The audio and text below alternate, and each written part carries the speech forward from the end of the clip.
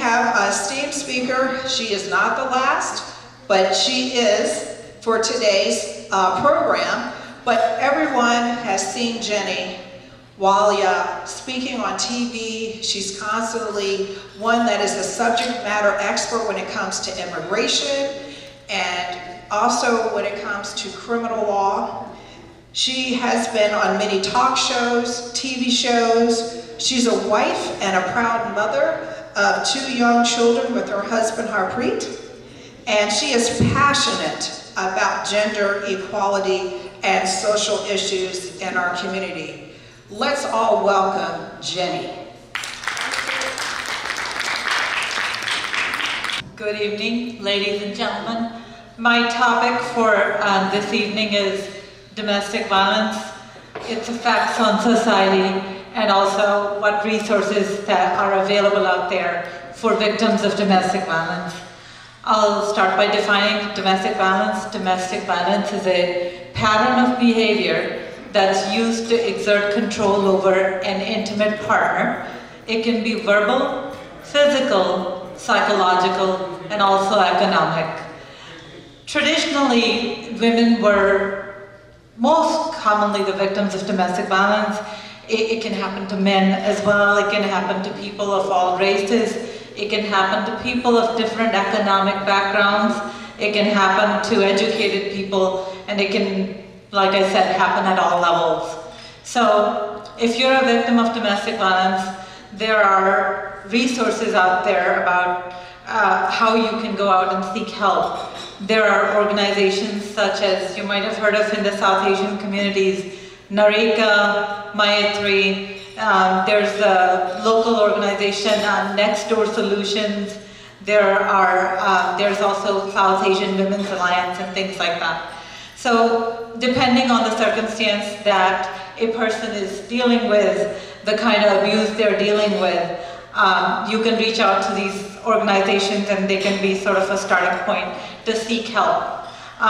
For more of a physical abuse type of a situation, if you're a victim of domestic violence, you feel that you're in danger, you're assaulted, or you're about to be assaulted, if you're threatened, if you're threatened with your property being destroyed, if someone's threatening to harm your children or harm your property, you can also call the police.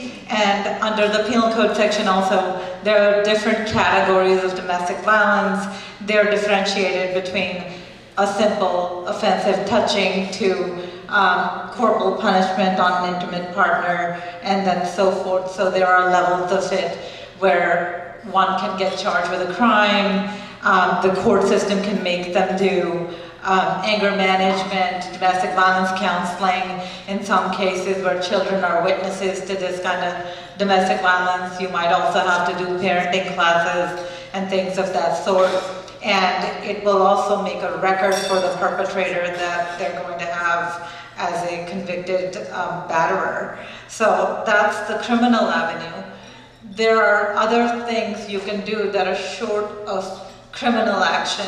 I notice in my practice that most people aren't ready and willing to call the police right off the bat, or sometimes even after years of abuse on an intimate partner. So there are restraining orders you can seek. You can seek domestic violence restraining orders to have the perpetrator stay away from you, have custody of your children, and so forth. So these are the kind of things you can do to protect yourself.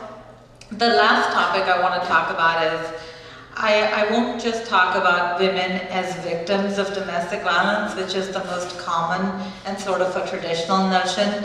I have a strong family law practice. I notice that men and women are also sometimes falsely accused of domestic violence. And I think it's just as important to know how to defend against false charges of domestic violence. So those charges can be devastating. You can go to jail, you can be put on probation, and like I said, you can be labeled a lifetime batterer for a man or a woman. If someone seeks a false restraining order against you, meaning it's based on false accusations, your children can be taken away, you can be kept away from your property and so forth. So it's just as important to know your rights if you're falsely accused of domestic violence. And the reason I talk about that last is because I am now representing, and I've represented many women, I'm now representing actually a close friend who is exactly in that circumstance where she was falsely accused of domestic violence because she in fact rose up against the control and abuse that the husband and the family were perpetrating. She was charged in a criminal court. Her children are being kept away from her. So, like I said, it can happen to men or women, but it's important for all of us to know our rights. And I'll leave you with that, so empower yourself to know your rights. Thank you. Thank you so much for your words of wisdom.